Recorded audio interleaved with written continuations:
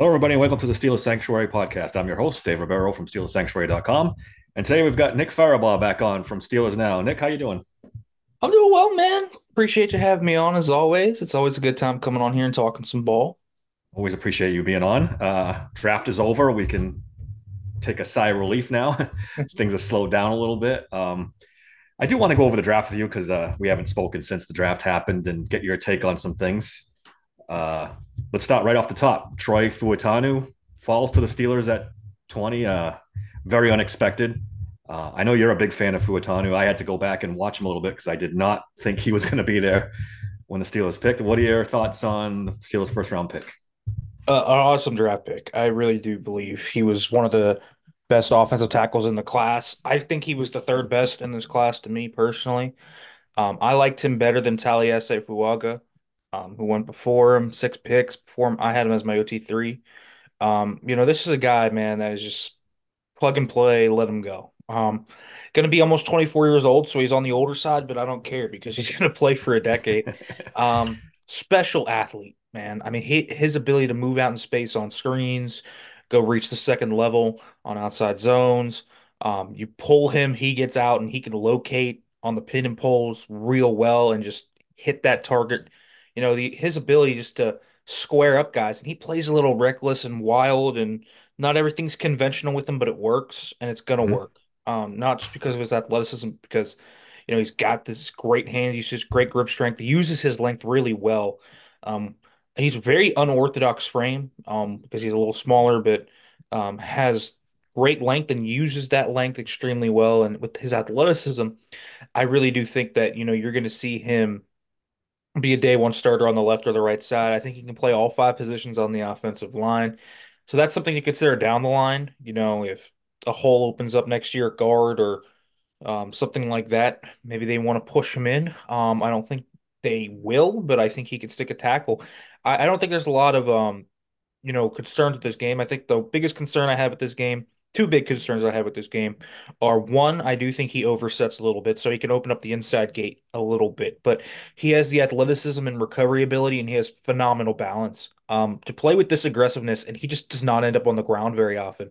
Really sticks out to me. So usually he can recover on those. There will be times though, against the freak aliens of nature. I'm sure he'll learn this in training camp when TJ Watt and Alex Highsmith Yeah. get him on a spin move inside. I expect that to happen. But he's gonna have to clean that up a little bit. I also think, when we talk about the aggressiveness, I do think he can get caught a little bit out of position sometimes, and he gets called for some holds. So penalties can be a little bit of an issue there, but he's a really good player. To me, he was a top 10 player in this class, so phenomenal value, and I think really makes this offensive line better. Would not surprise me if by the end of the season he's the best offensive lineman on the team. Wow. Um, he's got to play right tackle right off the bat, right? I mean, how long do you figure before Broderick Jones gets moved to left tackle and Dan Moore is on the bench? We know Mike Tomlin can be a little stubborn about these things, but um, You know, I guess you have to see how he does in camp first. Even the most yeah, polished guys sometimes have hiccups. yeah, Um, And the question is, does he play right or left? I don't know. I think a lot of people are kind of pegging him as the right because of, all the talk this offseason of Broderick being yeah, uncomfortable on the right and moving back yeah. to left. Man, I'm still not, I would let that play out.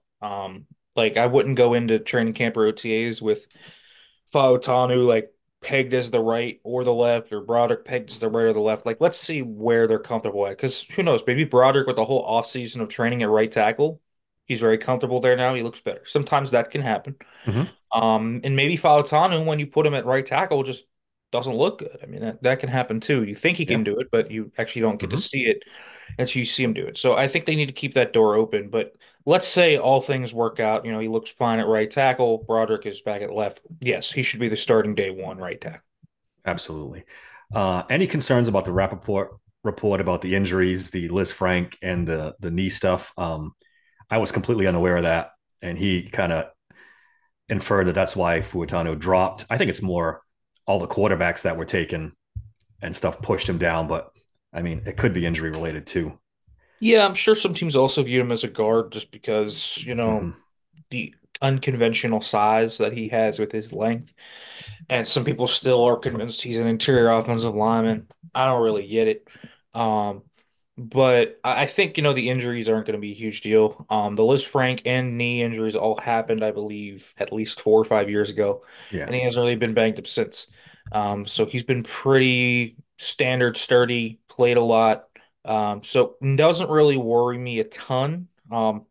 He said he didn't even know where the knee stuff came from. Like he suffered, I think, his sophomore year of high school, and he said it hasn't bothered him in like 5 years or Yeah. 6 years or I did hear him however say that. long it's been since that. So I don't, I don't really know, where that kind of dropped. That could have been one of those sneaky leaks that a team kind of planted to try and get him to fall. That might be Maybe. one of those. Maybe. But I'm not concerned about the injuries.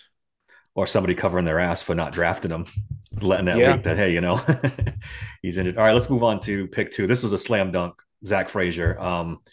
Dave and I debated the whole offseason on whether or not he would make it to 51. And if he didn't, how much trouble the Steelers would have been in. But he fell right into that lap at 51. Plug and play center, right? Just Yeah. almost perfect. Oh my goodness. You want to talk about plug and play center? This guy, man, is gonna be a decade long starter for this team. I really believe that. Just so polished. He's a smaller guy with some length, so some guys that can get into his frame and push him back sometimes, but it doesn't happen very often. I think people latched a little bit too much onto the Texas tape, and Byron Murphy's a very Oh, yeah. special player. Yeah, exactly. Um, right? And I mean, he'll play guys that can push him back, but even against guys like Murphy, like it takes him one, two, three, four. Like he loses very slowly when he does lose. So even if you can push him back, it's not like Kendrick Green where it's 2 seconds and boom, he's on your lap, right? That's not what's going to happen with him. I don't think he's as an elite athlete as Jackson Powers Johnson or Graham Barton, but I also thought, when you were talking about a guy where, okay, you look at him and you're like, plug and play who's going to be the most easily projectable guy into just starting center week one. I thought he was that. I still think JPJ might be a better guard. Could not snap for the life of him at Yeah. Oregon or the Senior Bowl, and he will play guard with the Raiders. I think that might be Yep. his long-term spot. Barton, might be a better guard than a center too. So Frazier was the most easily kind of projectable, very polished center. I just think he doesn't really have much to learn. He's such a polished player. I do think, the wrestling background really shows up. Plays with great leverage, plays with Mhm. great angles. Really can square up guys. Even if he's not moving them, he cuts them off. So you can kind of get through there on the run game. And again, he loses so slowly in pass pro. Got good hand usage. Very good balance as well. So he just has really good traits that just kind of stack on each other. I get the lack of special athleticism, in space isn't, it's good, but it's not special. It does kind of cap the ceiling a little bit more, but I still think he's going to be a very, very good center for. Yeah, I agree. I mean, the athleticism maybe, but at center, you've got compared to what we've had the last 5 years. This is a home run. This is no Easy. brainer. Next up is Roman Wilson. Um, Bigger, stronger, better blocker than Calvin Austin, slot guy, maybe a little outside. Um, Another great pick. I mean, I thought he would go late second. They got him in the third. Um, Not much to complain about Roman Wilson either, right? 4.4 No, speed too to top it off. Four yeah. three actually. He is a speedy dot all over the field. I Mm-hmm. mean, he flies in his routes. I don't think he's a outside guy yet, but I do think there's that capability in his game to grow there. By year two or year three to be the outside guy. Right now though, this guy eats over the middle. I mean, between the numbers, crossers, man, he like killed teams on these crossers, Yeah, he did. and you can see why, right? Because the guy is just like he flies like across the field. That's part of the I guess, intrigue of him and also the downside. I don't think he knows what route pacing is. So there's not much nuance in his routes or his releases. He kind of just speed releases and goes, which is where he's going to have to grow because when you speed release all the time, those lengthier corners, especially if you're smaller, are going to get in your chest and beat you in press coverage. And that's why Mm-hmm. he can't really play outside yet. So once he learns to pace his routes a little bit and kind of, put more in his bag, which I think he started to do at the Senior Bowl. I really thought his Senior Bowl performance was quite special. I thought he was the best receiver there through the week.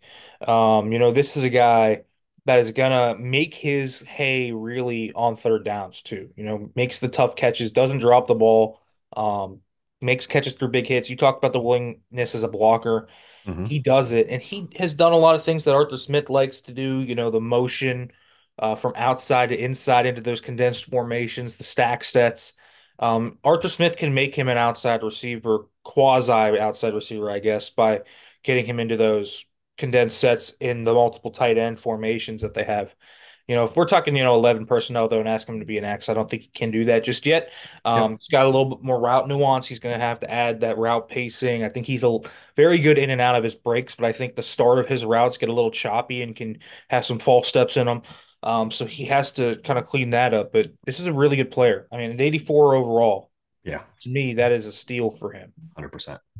Um, Next up, we have Peyton Wilson. Now, this is interesting to me because this is two things are a departure from the Kevin Colbert era. I think one is the age that you brought up before. He liked a lot of younger prospects. He didn't draft a lot of older ones. And two is the injury thing. It seems like the Steelers are less risk, you know, more willing to take risk with injured players now than they were before. That this was Kevin Colbert would not have touched. I don't think Peyton Wilson with a 10-foot pole. So the ceiling on him is you watch film on Peyton Wilson. He's unbelievable. This is what do you think? A top 15 pick if he's got no injury concerns at all, top 20.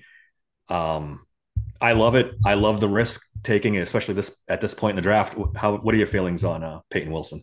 Yeah, the injuries are just so concerning though. I mean, we're talking about, It is not we're not talking about two or three injuries. We're talking 11 surgeries since high school. That's a lot. crazy, right? Multiple ACLs, No multiple ACL shoulder. reportedly. It's crazy, man. Like it's very concerning, but he did play a lot recently. So he played through those injuries. So that's something to note. But the wear and tear, it does stack up eventually. On the field, I do have concerns too. I do think he's a fun player because he's so fast, sideline to sideline. He stuffs the stat sheet because he's just around the ball all the time. Yep. But I think it's partially because his motor is super hot, and I think sometimes he gets out of position. I think his processing needs to improve. I think he's a bit too positionless sometimes on the field. I had Isaiah Simmons flashbacks watching him. Like they would use him. That's a good comp. So That's a good comp. they would use him off the edge to blitz. They would use him in the slot. They would drop him back against tight ends. They would spot drop him. He's a great blitzer. I think that they can use him like that right away as a spot drop zone guy. Really, I think his man coverage has upside to be unlocked. I think he's got really fluid hips, so I think they can use him there. But he didn't play as a stacked linebacker a ton, so they didn't ask him to shed blocks a lot. Mhm. And he did not do that very well when he was asked to do that. So you got to kind of get him free and kind of do different things. I think they have the personnel to do that, though. They have a really good kind of group of linebackers that can blitz now between Queen, Roberts, and him. So they have ideas, but I think they need to have a very clear plan for him because Isaiah Simmons kind of watered in this positionlessness in Arizona, and it didn't work out. And now that he's with the Mhm. Giants, they kind of simplified things. I think that's what they need to do with Peyton Wilson. Find sub package roles for him that really allow him to kind of flourish. I think he can be, at his height, a tight end eraser that is a really special player that can do this. But I do think you kind of have to find him um, that role that really encapsulates what he can do because he could be a very special player. You just better have a plan for him. So I think that's my one concern with it, because the positionlessness is both good and it can be bad. Yep. We've seen that in a lot of players that Leal is a good example. Positionless kind of guy that can't find a home on the field at all. 100%. Um, Next up, fourth round, Mason McCormick. I did a post on my site just before the draft, the fourth round, and this guy made so much sense to me. I was wondering if the Steelers would pass on him because they already took two offensive linemen. They didn't. Um, this is good in a lot of ways. Depth at guard. James Daniel is going to be a free agent next year. That gives them an option. Um, RAS score was like 9.96, I think, for his position. Ridiculous. What are your thoughts on Mason McCormick? He's interesting, right? An extremely rare athlete in terms of how he tested on the stat sheet. You look at some of his shuttle times. I mean, 4.45 and Yep, 7.59 are some special shuttle times. 32 inches on the bench, 32 reps on the bench. He really had special explosiveness to 35 and a half inch vertical. I mean, we're talking about a guy it's that's 6 crazy. foot 4, 309. Jumping that high, man. I mean, that's special. I think the more you watch on tape, the more you see it too. I've seen a lot of people say he doesn't play to his testing. He doesn't really, I don't think, I think he does. I think he doesn't lumber. He's a really smooth mover in space. That's what I really love about this kid. He just moves extremely well. My favorite kind of thing about him is how smart he is. You look at it and you talk about their offensive line. So they had two guys that are probably NFL guys in McCormick and Garrett Greenfield. Greenfield was a UDFA. By the way, still don't know why he wasn't picked. That was odd. Hmm. But they also have a pretty talented center, but he was young this year. And McCormick called protections from left guard. That Wow. is rare. That takes exceptional communication ability and football IQ. So his ability to do that, I think, speaks volumes about the football IQ. I do really look at how he kind of pin and pulls, pins and locates, special athlete there. I do think his hands get a little wide. His strike placement is a little erratic at times, and that can let guys get in his chest and kind of pummel him a little bit. Hmm. So I think he has to really work on that this year. That's why I probably said, he's not a guy that is ready to play right away, even though he's 24. And also, the other thing, I thought his tape was a little undisciplined. I think he had like 12 penalties last year, and that's a lot of penalties Yeah, that's a lot of in penalties. 15 games. And it was a variety of ones, unnecessary roughness, false starts, holdings, all of this. So I would like to see that improve. But this is why he's a fourth round pick, man. Special Hmm. athlete, um, will be a good guard, could be an interior swingman, look natural. The Shrine Bowl is a snapper too. So I think he can be, all of those three spots. They can play both guard spots and center for you. And he is such a smart player. And he's a guy that was durable, played 57 straight games, team captain for 2 years, three Yep. years actually. I think he was a 3 team years. captain. Yep. Yep. This is a guy that I think really brings it. I think he's a future starter, as long as they can clean up the hand usage. All right, a couple guys at the end of the draft. We'll start with Logan Lee, first of the 6 round picks. Um, Weird fit for the Steelers, right? 6'5", so he's got the height, but the short arms. I think he was only 281. I looked. He is almost identical physically to Leal, except for the height. He's an inch taller, and a much better athlete test wise. So, is this the replacement for DeMarvin Leal? Are we seeing the last It, of him, or it's the competition for him, that's for sure. yep, Lial's a better athlete. I think yep, that's something that sticks out to me. They're tweeners, as you mm-hmm. know. I think that they're going to come in with Lee clearly being a five tech. He's gonna have to put some more sand in his pants to do that. They talked about him at 295, but he weighed at the combat at 281. That 281, seems a yeah. little odd. Now, I don't know if he told them he played at 295 or what, but he's got some quickness to him. He's not explosive like Liao. I think he's more quick than explosive, which is interesting. I think he's got some power rush upside in his game. He's got, the really he has two moves, chop rip and chop swim that he goes to. The hand usage is kind of intriguing. It's actually kind of polished for where he is. So he's aggressive and will get right up in you. I really like how smart he is in the run game. Holds his gap pretty well. Could be a pretty good run defender. But he's got a frame that can let him that doesn't really allow him to stick in those double teams, can push back, plays high sometimes. I don't really know where the pass rush plan comes from. Too many times. He's 24 already, and I think Mm-hmm. he's kind of raw. I don't mean to say it. I'm not sure he's going to make the team. I think we'll kind of see where he's at and what their plan is. What does he look like at 295, 300? I think is going to be an interesting question. If he Yep. beefs up a little bit and looks a little better and can hold his ground, I think he can be kind of a run-stop specialist. But I mean, I don't know. Are they going to keep 70 linemen again? I still think, we kind of know five of the players that'll be on there. The three starters, Mont, T. Adams, and Dean Lowry will obviously make this roster. And then two of, Fehoko, Lee, Liao, Loudermilk will Yeah. make this team. I don't know if Lee will. It might be, a redshirt year where it's Practice squad. released, put him on the practice squad. Yep. But I didn't love Logan Lee's tape personally. I've heard that from a lot of people. I haven't got a chance to watch him much, but I've heard that a couple times now that his tape was just so. And we wrap it up with Ryan Watts, corner out of Texas, projects as a safety, I guess. I've seen just a little bit of tape on him. Good size, length for a sixth round pick. Special teams maybe. Oh, he's got the profile to be a special teams demon, Yep. because of his size, his strength, his ability to deconstruct blocks. He could make one heck of a box safety. I really believe that. I don't think he's going to stick it outside corner, but I'll tell you what, the testing numbers are freaky. I mean, he's 6'3", 210, Mm-hmm. and he had a 40.5-inch vertical. I mean, that is crazy. Yep. Everything except the speed was elite for him. Mm-hmm. Even the agilities.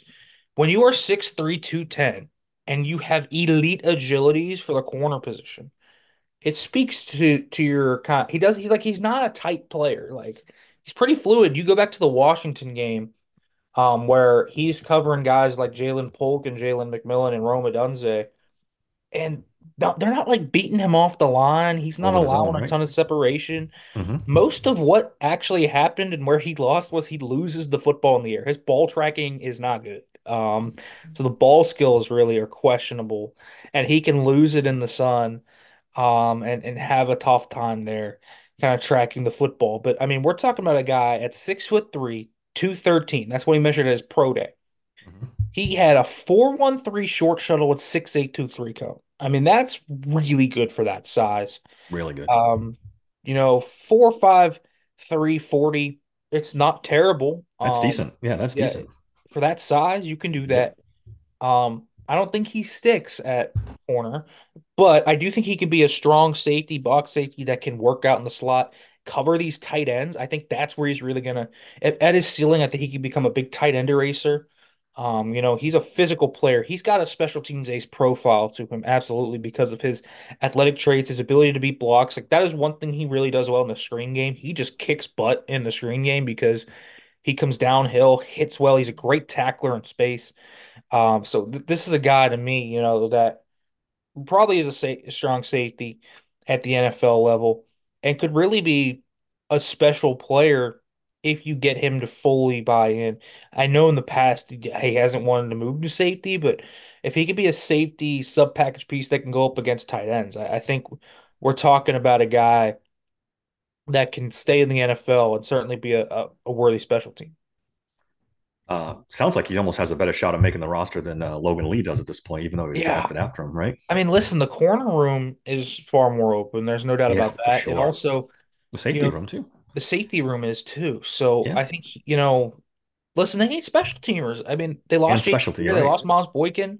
Yep. Like, Ryan Watts could be the first gunner, and Mm-hmm. he on the kickoffs. Like, yeah, he definitely has an easy path to make this roster if he can do it. And he's been playing special teams since his freshman year at Ohio State. So he's not going to have to learn a lot of it. All right, let's switch gears into what's going to happen next. Brian McFadden had Twitter on fire for a little while there, where he posted that something's very close, a significant playmaker. That was about almost 48 hours ago now, so I don't know what's going on, but we've heard all the names: Debo Samuel, Brandon Ayuk, Cortland Sutton, DK Metcalf. Out of those four, who would you prefer if they do make a big trade? Well, I think the obvious one's Ayuk, just Yeah, Ayuk because, I by a mean, mile, right? right, like, but the cost is going to The be the most cost. expensive by far. But, like, let's be real here. Ayuk's a top 10 player, great route runner, blocker, et cetera, et cetera. It's just, are you willing to pay that much, both not only in the draft capital, but you're going to have to give him a 30 plus $1 million per year contract. Yep. So you have to swallow that pill. In terms of likeliest, I still think it's Sutton. Because I know the Broncos haven't wanted to trade him for a while, but he doesn't want to stay there if they don't give him a new contract. Steelers will have to give him a new contract too. It's a Yeah. question, but he's the wide receiver too. His contract right now runs out exactly when they would start paying George Pickens. I think that has to be a consideration for the future too. Theoretically, you want to keep Pickens around long term as long as drama stuff doesn't continue, Yes. right? But theoretically, that would be your plan. So Sutton kind of fits in well there. I don't believe anything about like the DK Metcalf stuff. Makes no sense to trade a 26-year-old in his prime when you're in a win now window with Geno. Um, Debo makes sense to me. He And the seems like reason that I makes the say that most is sense, right? because I hope the 49ers know better. Um, and by what I mean is that they should keep Brandon Ayuk. Yeah. Pay Ayuk and trade Debo. That should be what they should do. And so I would, if I were personally the 49ers trade Debo. Kind of a weird fit with the Steelers just because I think they want a bigger physical guy like Mike Williams or Cortland Sutton or DK or whoever, right? Or Hmm. they Brandon Ayuk's just one of those guys where it's just like, It who doesn't matter, cares, right? right? Yeah, I mean, doesn't matter. doesn't matter. But Debo's, a really physical guy that's been injured a lot recently, great yak threat, just offers a little bit different than I think Arthur Smith really ever had. I think he could eat though in that offense. But I think they want two vertical threats that Russ can just go, yep, go ball, buddy. Yep. So I, I, Agreed. I get it, but Debo would be interesting. I don't know what they would want for Debo though. Seemed like they wanted a second round pick, and the Steelers didn't want trade Hmm. that. I don't really blame them for that. I'd probably trade a third for Debo. I don't really know, man. I think, this wide receiver trade thing, it's going to take a while. I don't think Brian McFadden's wrong in that he was hearing things. I think they have called. I think that they want to add a receiver three in the trade market. But That's been reported right, all offseason pretty much it, that they've been it sniffing it's around. happening. They've been calling teams. No team Yep. wants to trade their wide receiver that's worth a darn. Yep. I mean, they could have traded for Zay Jones if they really wanted to. The Jaguars called, a ton of teams about trading Zay Jones, and now he's on the open Yeah. market. They can have them for So free now. yeah, basically, if they want to. I do kind of wonder when the point comes when Omar goes away from the trade market and just calls up one of these free agents because the wide receiver free agent market doesn't have, the superstars like an Ayuk or a Debo or even a Cortland Sutton out there, but it does have DJ Chark, who is undoubtedly an upgrade over everything they have and gives them pretty baseline level play there on the Hmm. outside. If you want splashier names, there's still Tyler Boyd, Michael Thomas, Odell Beckham Jr., all these names out there. But I look at, DJ Chark is making a lot of sense. I guess they could even go if they really wanted to shake the boat, go for MVS. But you Yeah. saw how he was with the Chiefs. I think Chark, if they're going to go free agent route, I think Chark is the best option for them. He I has agree. clear issues. I mean, he doesn't really separate. He's been hurt, but he is absolutely an upgrade over Van Jefferson and Quez Watkins. So Yeah. that 100%. that that's I think trade is like okay, they get a legitimately good player, and then the free agency is the backup of like okay get a fine player so this room isn't just a complete disaster if Roman Wilson or George Pickens gets hurt. Yeah. Yeah. God forbid right now if one of those guys got hurt. I do think Debo Samuel's the most likely because, but he scares me. You talked about his physical play and his injury concerns. That's not a guy. I guess they're not looking for a long term solution anyway. They're just looking for a 1 or 2 year guy. Brandon Ayuk's obviously the dream scenario. Again, I'm with you. I don't believe the DK Metcalf stuff. Why would the Seahawks trade him for what reason? It just doesn't make any sense to me. Um, and in the free agency, you brought up a lot. Tyler Boyd's still out there. I know he's not exactly the vertical threat that they might be looking for. OBJ scares me. I don't want anything to do with OBJ. Uh, if I had to guess right now, I think DJ Chark makes the most sense and the easiest, the path of least resistance. Right? You don't have to trade anything. Contract won't be too crazy. Then maybe you go in 25 and draft another guy. Yep, 100%. He's the way to go, I think. I just think, DJ Chark can give you 600 yards in a season, can be a dependable player. Like that's really what he can be, and that's really what they need there.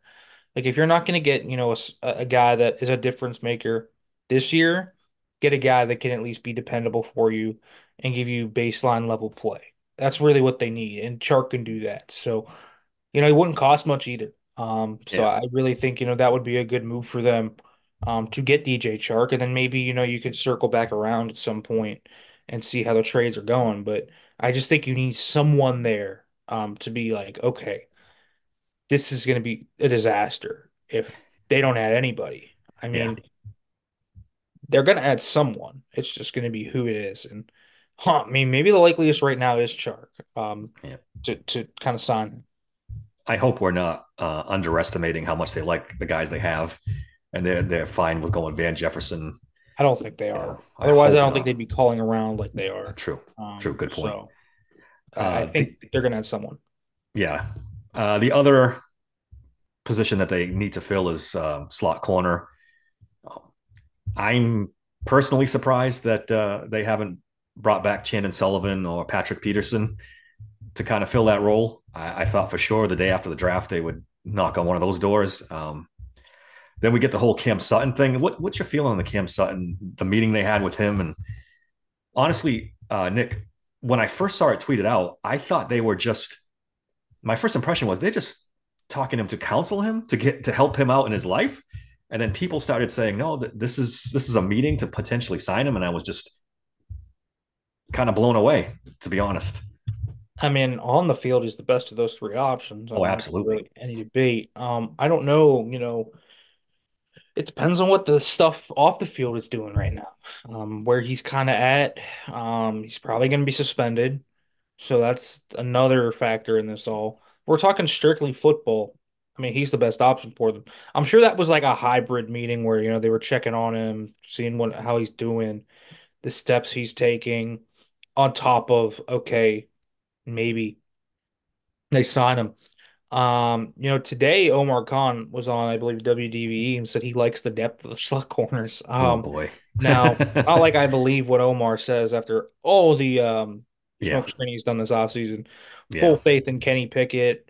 Yep. Loves the internal options at center. Yeah. Just don't listen to what Omar says. They're gonna add a slot corner. Now they do have options. There's people that are like, they literally don't have a slot corner. They do have slot corners on the roster. They have like four of them actually. Beanie Bishop, the Yep. UDFA from West Virginia, is one of them. Josiah Scott from the Eagles has played over 700 snaps in his career and started a whole season in Philadelphia in the slot. He's Hmm. probably someone we should be talking about a little bit more because he's a veteran. Luke Barku was on the practice squad all last year and actually I think has some intriguing traits. He's a ball hawk. And then the other guy I would point to, that's really kind of interesting is Thomas Graham, who was with the Browns, and has experience in the slot. So they have about four options, that can emerge. And maybe there's a Mike Hilton in there. I don't know. You never know, right? Sometimes these guys come out of nowhere and emerge. I think Bishop has an interesting opportunity to kind of really show out. I like being Bishop's tape. Fiery slot corner that comes down and makes plays in the run game, struggles in coverage a little bit, but if they can get a pass down guy, a pass first guy, I'm cool with being Bishop being a rundown slot. So I'm kind of interested to see what they do. I think my guess right now would be that they're going to just bring back Pat Pete. He's the safest option from Yep. every angle possible. So I don't know, maybe your slot corner position is Pat Pete and Beanie Bishop. Maybe that's what it ends up being. I would not be surprised at that whatsoever at this point. I mean, we knew going into the draft they weren't going to be able to fill every hole. I mean, you're not going to get a starter after the third round. More than likely, they should get really lucky. So they decided to pass on slot corner, which is probably the best idea. You fill out the offensive line, you grab a wide receiver, and then you look for a slot corner somewhere along the line. Other than that, man, this draft was universally heralded as one of the better drafts out of anybody, and you can't help but be optimistic for the season, right? I guess it all comes down to Russell Wilson, Justin Fields, and how they play. But Yeah, I'm I think thinking you have playoffs is a minimum for this team, and hopefully a lot more than that. How do you feel about the upcoming season? I think the roster's upgraded in multiple spots. They're better on the offensive line. They're better quarterback. Even if you have questions about Russell Wilson and Justin Fields, that's a better room than it was last year. 100%. Probably downgraded at receiver right now. Yeah. We'll kind of see where that ends up going. They've upgraded wide receiver three, though, which is interesting. They might be deeper this year at wide receiver, but less talented up top. Hmm. We'll kind of see who they add. If they end up adding Debo, I mean, they probably have upgraded that room too. They've upgraded the safety position. Elliott is better than Keanu Neal. They've upgraded inside linebacker. There's no doubt about that either because Patrick Queen and Peyton Wilson are going to add a really good element to that room. And they've upgraded the corner room. I mean, listen, no matter who they bring in as a slot corner, Dante Jackson is better than any other corner they had on Oh that yeah, roster last oh year. yeah. I mean, I Um, had my issues with Dante Jackson, but you can't compare him to like no, Patrick Peterson or or Levi Wallace. He's Levi better than both. Wallace. Yeah, 100%. So they've upgraded that room. So I mean, they've even upgraded a punter. I mean, Yeah, yeah. You forget that, but yeah, right? absolutely. So I mean, they've upgraded this roster. They're going to be better on the return units too, because Yeah, Cordero Patterson's going to could make his impact felt 100%. there. So they've upgraded this team pretty much across the board. So I think you have to be optimistic. Because listen, they're out there shopping around for slot corners and wide receivers. Like a move is coming at both those positions before the season starts. They are going to add a receiver. They are going to add a slot corner. Those will not be holes for long. Will there still be questions? Yes. How will Russ and Justin Fields play? Yeah, Will the rookie offensive lineman gel right away? Is that going to work? Is the receiver room going to be good enough to give them, the boon they need? I mean, there's questions about it, sure. Is Arthur Smith going to be the absolute detriment that he was in Atlanta? There's questions to this. I yeah, get it. It's also a undoubtedly better roster than it was when they were in Buffalo. That's I think kind agreed. of my take on it. It's a better roster, so they're a better team this year.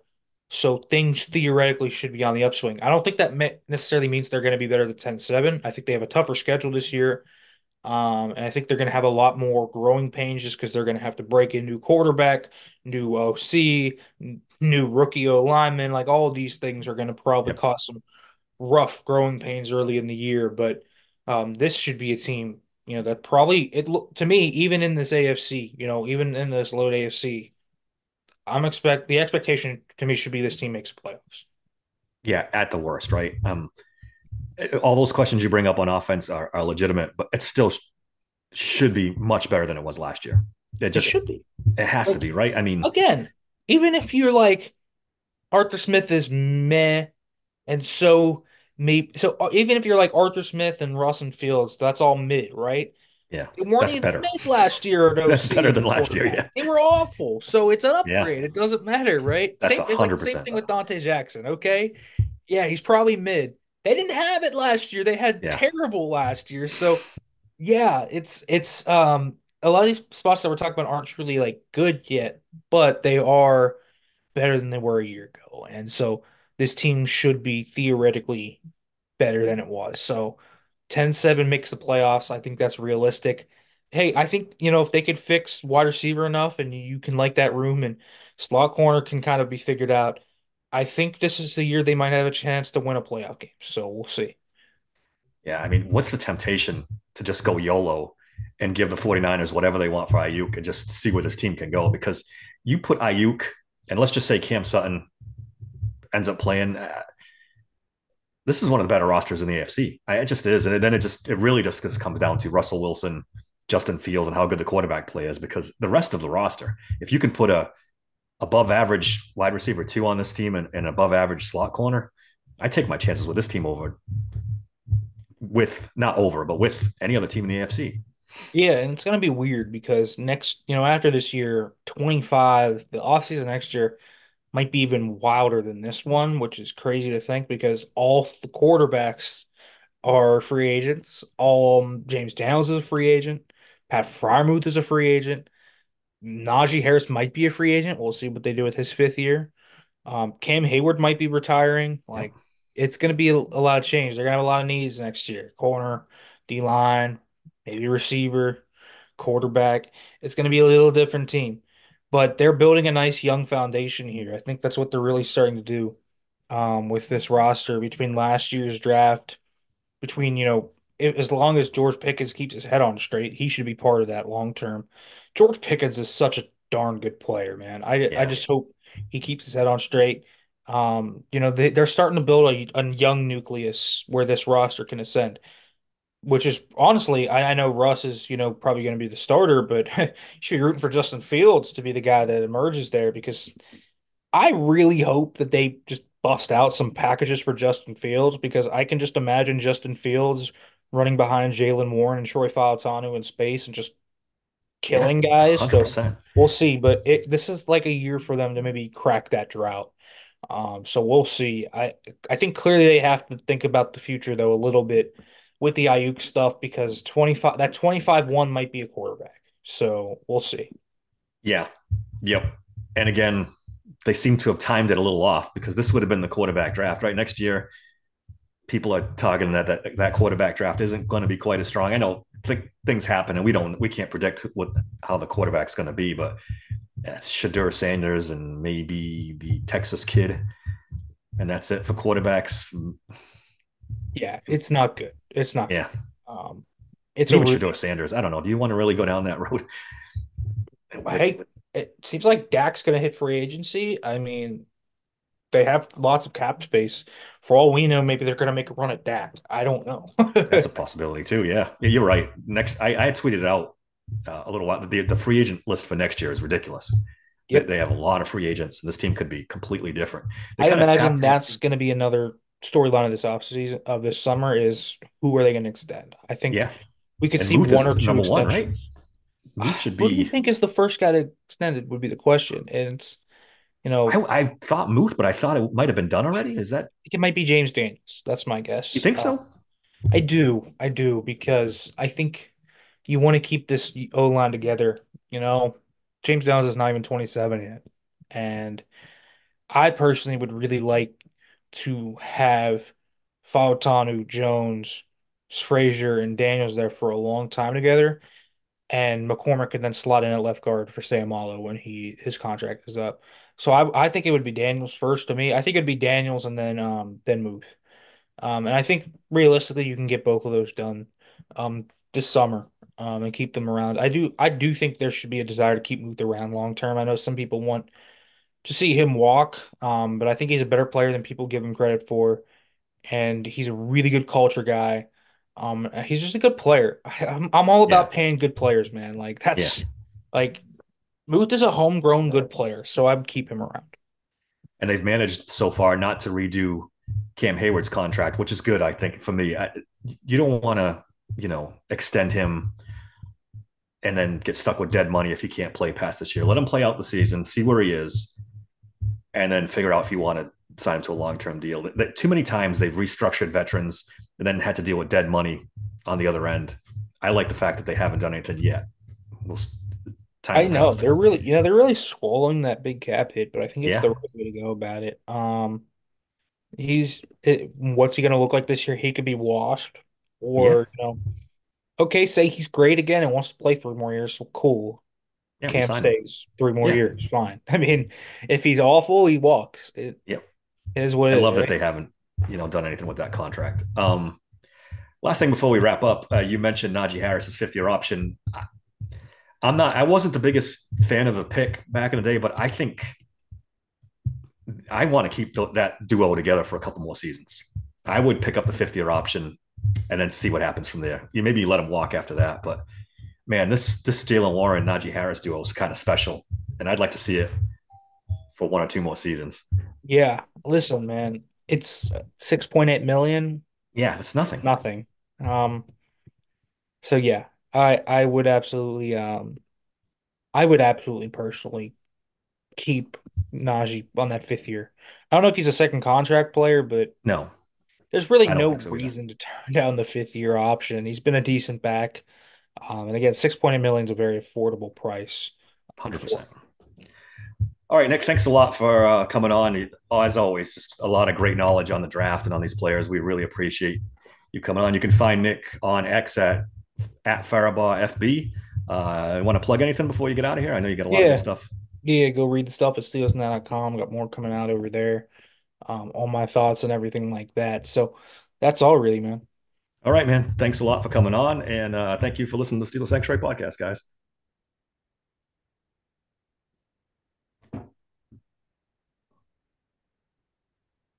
Cool, cool.